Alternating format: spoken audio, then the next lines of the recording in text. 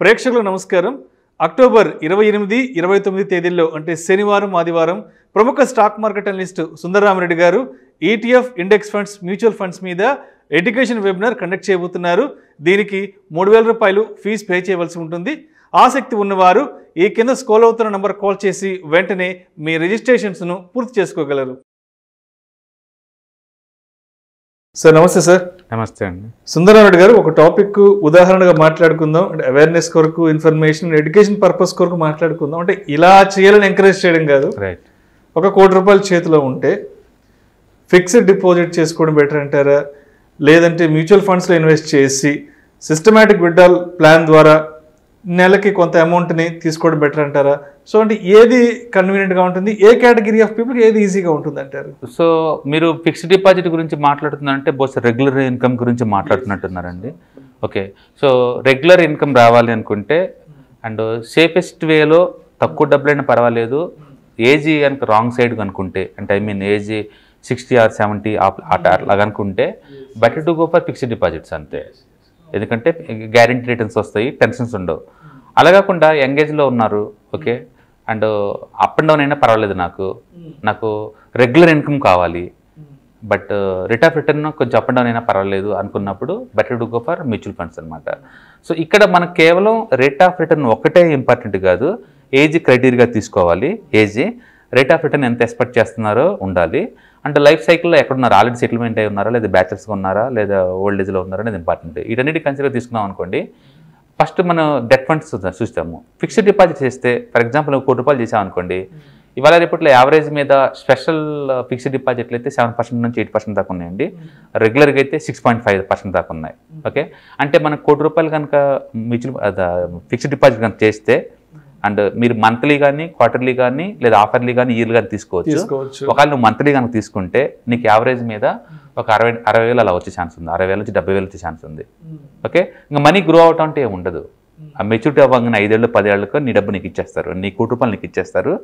But నీకు రెగ్యులర్గా monthly ఒక 60,000 రూపీస్ వస్తూనే ఉంటుంది. ఇంకా అంటే సంవత్సరానికి ఆల్మోస్ట్ ఒక 7 lakhs వరకు జమ అవుతూ ఉంటుంది నీకు. కానీ TDS కట్ అవుతుంది నీకు, ట్యాక్సిబుల్ అది. ఓకే. నీకు వచ్చే వడ్డీ ట్యాక్సిబుల్ అనమాట అది. Okay, right. And second flow చూసుకున్నాం అనుకోండి, సిస్టమాటిక్ విత్డ్రాల్ ప్లాన్ ఉందనుకోండి. నేను మ్యూచువల్ ఫండ్స్లో బెస్ట్ మ్యూచువల్ ఫండ్స్ కంటే స్మాల్ క్యాప్ కేటగిరీ లేదా మిడ్ క్యాప్ కేటగిరీ ఆ ఏరియాలో బాగుంటుందండి. For example historical data, last 10 years data ఉన్న ఒక మ్యూచువల్ ఫండ్ తీసుకుందామండి. లైక్ నేను Nippon small cap growth fund తీసుకుంటున్నాను, ఎగ్జాంపుల్ కోసం తీసుకున్నాను. లాస్ట్ 13 yearsలో అది బాగా గ్రో అయింది, అందుకని అది తీసుకున్నాను అనమాట. అది తీసుకొని దాంట్లో కనుక మనం 1 crore ఇన్వెస్ట్ చేసామనుకోండి, అండ్ ఎవ్రీ మంత్ బ్యాంక్లో మనం 6% అనుకున్నాం కదా, అట్లాగే దీంట్లో ఒక 5% తీసామనుకోండి బ్యాక్, అంటే ఎవ్రీ మంత్ నాకు 50,000 కావాలి. 50,000 కనుక మీరు విత్డ్రాల్ పెట్టారనుకోండి స్టార్టింగ్ నుంచి, గత అది 2011లో స్టార్ట్ అయింది, ఇప్పటికి 2013 yearsలోకి ఎంటర్ అయింది రీసెంట్గా. ఓకే. ఇప్పుడు మీ మనీ ఎవ్రీ మంత్ నీకు 50,000 ఇవ్వంగా స్టిల్ మీ 1 crore ఇప్పటికి 8 కోట్లు అయిందండి, 8.5 crore అయింది. ప్రాక్టికల్గా మీరు ఇన్వెస్ట్ చేసింది 1 crore, 1 crore ఎవ్రీ మంత్ 50,000 మీకు విత్డ్రాల్ అవుతూనే ఉంది. అంటే మీరు విత్డ్రాల్ చేసిన అమౌంటే 71 lakhs అండి. ఇది 2011లో పెట్టుంటే కనుక 13 సంవత్సరాలు. అవును. అంటే మీరు విత్డ్రాల్ చేసిన అమౌంటే 70 లక్షలు ఆల్రెడీ. స్టిల్ మీ ఉన్న డబ్బు 8.5 crore అయింది. ఇంకా అన్ని మ్యూచువల్ ఫండ్స్ ఇలా అవ్వచ్చు అంటే కాకపోవచ్చు, బట్ అన్ని కూడా యావరేజ్ మీద నీకు 5 crore దాకా అయి ఉంటాయి. ఎందుకంటే మ్యూచువల్ ఫండ్స్ యావరేజ్ గ్రోత్ మనం 20% తీసుకోవచ్చు అండి, mid and small cap category అయితే.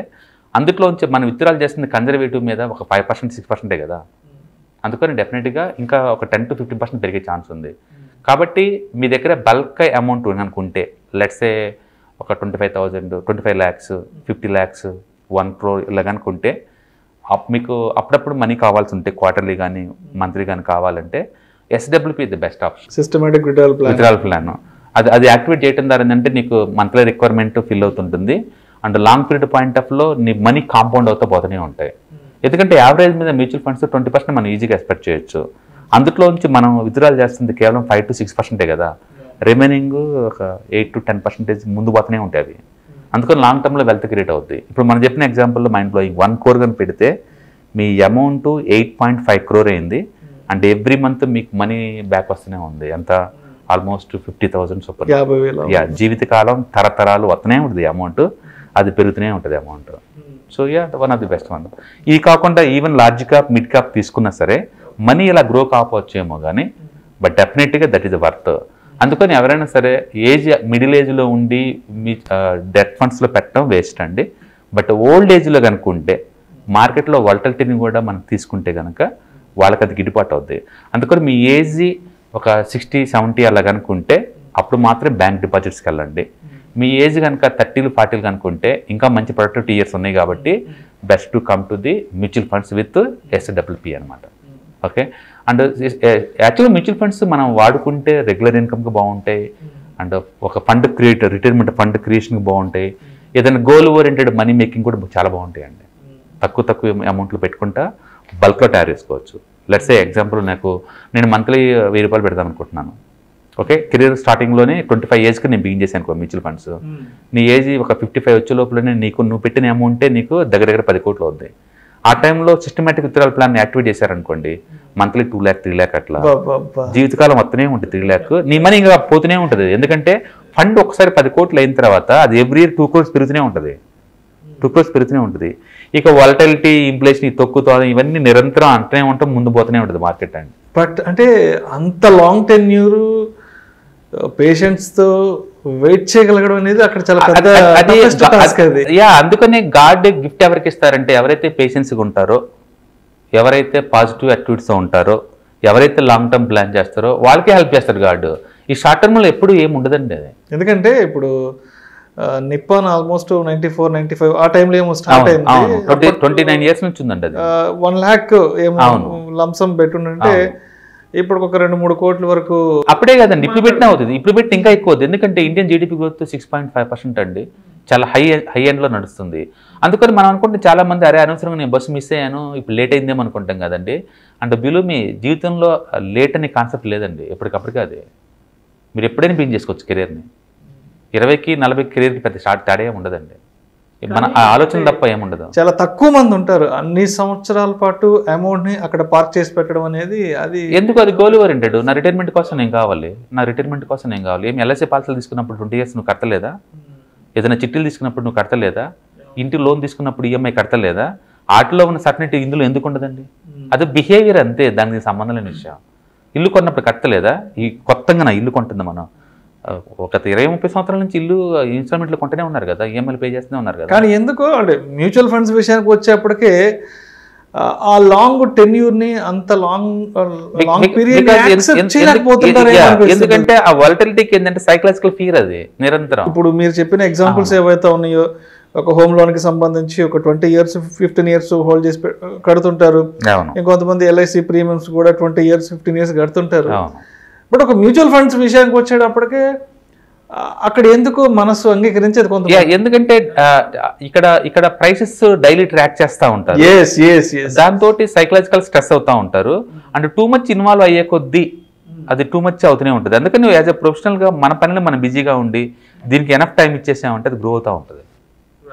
మీరు ఒక డాక్టర్, ఒక లాయరు, ఒక ఇంజనీరు, మీ కెరీర్లో మీరు బిజీగా ఉండండి. బట్ మీ అమౌంట్ మీతో పాటు ప్యారల్ పెరుగుతూనే ఉంటుంది ఓవర్ పీరియడ్ ఆఫ్ టైంలో.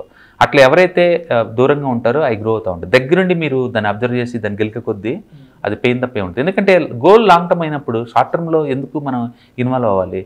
అందుకని మీరు హిస్టరీని రీడ్ చేయడం ద్వారా నీకు ఆ క్లారిటీ వస్తుంది. ఇప్పుడు గోల్డ్ ఇన్వెస్ట్ చేసి 30% ఎక్స్పెక్ట్ చేస్తారా? చేయకూడదు. దాని గురించి ఇల్లు రెంట్కి ఇచ్చేసి 10% ప్రయాణం ఎక్స్పెక్ట్ చేస్తారా? చేయకూడదు. ఎందుకు ఎక్స్పెక్ట్ చేయకూడదు అంటే హిస్టారికల్ డేటా స్టడీ చేయడం ద్వారా వచ్చిన జ్ఞానం అది మనకు. అవునా? అట్లా ప్రతి ఎసెట్కి మనం హిస్టారికల్ డేటా అబ్జర్వ్ చేయడం ద్వారా మనకు ఆ అనాలిసిస్ మనకు అర్థమైంది. దాని నుంచి ఎంత ఎక్స్పెక్ట్ చేయాలో అంత ఎక్స్పెక్ట్ చేస్తే అర్థం ఉంది. అంతకంటే ఎక్కువ నువ్వు చేయలేవు. అందుకని ఒక ఇల్లు మనకు ఈఎంఐలో కొన్నప్పుడు, ఇల్లు కొన్నప్పుడు, ఒక ఇన్సూరెన్స్ పాలసీ కట్టేటప్పుడు ఎలాంటి మెథడ్స్ ఫాలో అవుతున్నావో మ్యూచువల్ ఫండ్లో కూడా అలా మెథడ్లో ఫాలో అయితే డెఫినెట్గా one of the best way to wealth creation అండి. అందుకని ఎక్కువసార్లు రిచ్నెస్ అనేది నాలెడ్జ్ గేమ్ కాదండి, అది it's behavioural game, psychology game. ఇది ఎనీబడి కెన్ బి రిచ్ అండి, దానికి పెద్ద ఇదేం కాదు. అది వారసత్వంగా వచ్చేది కాదు, అది వారసత్వంగా ఒకళ్ళు ఇచ్చేది కాదు. అందుకని అది ఎవరికి వాళ్ళే ఎడ్యుకేషన్ పెంచుకొని ఫైనాన్షియల్ లిటరసీ అయ్యి వంశంలో నాటుకోవాల్సిన ఇత్తనం అనమాట అది. సో ఒక పేరెంట్ కిడ్కి ఇస్తే కిడ్ నెక్స్ట్ కిడ్కి ఇచ్చుకుంటూ పోతా ఉంటే ముందు పోతూ ఉంటుంది. కాంపౌండ్, టైం వాల్యూ ఇవన్నీ పుస్తకాలు చూసి నేర్చుకునే కాన్సెప్ట్లు కావు. ఒక పేరెంట్ కిడ్కి చెప్పాల్సిన కాన్సెప్ట్లో ఒళ్ళో కూర్చోబెట్టుకొని తద్వారా వాళ్ళకి ప్రాక్టికల్గా అర్థమవుతూ ఉంటుంది ఎలా గ్రో అవుతుంది అనేది. అందుకని మనకి కనుక ఒక 40-50 ఏజ్ మిడిల్ ఏజ్ లోపలనే ఒక మంచి రెగ్యులర్ ఇన్కమ్ లాగా రావాలి అనుకుంటే కనుక మనం ముందు ఒక ఫండ్ క్రియేట్ చేసుకోవాలి. ఒక 50 lakh ₹1 కోటి ఫండ్ క్రియేట్ చేసుకోవాలి. ఒకేసారి మీరు ఏదైనా ఎసెట్ అమ్మితే వచ్చిన డబ్బు కనుక ఉంటే లంప్స్ అమౌంట్ ఒక బెస్ట్ మ్యూచువల్ ఫండ్లో పెట్టచ్చు కూడా. పెట్టేసేసి మనం మంత్లీ విత్డ్రాల్ చేసుకోవచ్చు, అదొకటి. లేదు అంటవా ఏదైనా మార్కెట్ బాగా పడిపోయింది 20-30% అప్పుడప్పుడు పడిపోద్ది కదా, పడిపోయినప్పుడు కనుక ఏదైనా ఎసెట్ కనుక మనకు ఉంటే దాన్ని అమ్మేసి ఆ అమౌంట్ దీంట్లో పడేయచ్చు.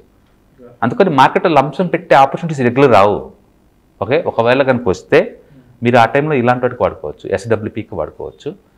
రెండోది రిటైర్మెంట్ ప్లానింగ్ ఉన్న వాళ్ళందరూ కూడా మ్యూచువల్ ఫండ్లో మంత్లీ ₹1000 2,000 పెట్టేసేసి SWP ఆన్ చేసుకోవచ్చు. లేదా బల్క్ అమౌంట్ ఏదైనా వచ్చింది సడన్గా దాన్ని ఏం చేయాలని థాట్ ఉన్నప్పుడు ఈ మ్యూచువల్ ఫండ్లో ఇన్వెస్ట్ చేసేసి మనం తీసుకోవచ్చు. ఓకే, ఏదైనా సరే టూ మచ్ అటాచ్మెంట్ పెంచుకొని రోజు రెగ్యులర్గా దాన్ని గెలుగుతూ ఉంటే తప్ప అదర్వైజ్ మంచి వెల్త్ క్రియేట్ చేస్తుంది మ్యూచువల్ ఫండ్లో. అవును, అది వాలటిలిటీ అసెట్ క్లాసే, బట్ మనకున్నది ఒకటే ఎవిడెన్స్, హిస్టారికల్ ఎవిడెన్సే. దాన్ని బేస్గా తీసుకుని మనం డిసిషన్ తీసుకోవాలి అంతే. అండ్ ఎక్కువ మంది సెటర్లు వేస్తూ ఉంటారు, అది ఎంత వచ్చింది ఎంత వచ్చింది అనేది.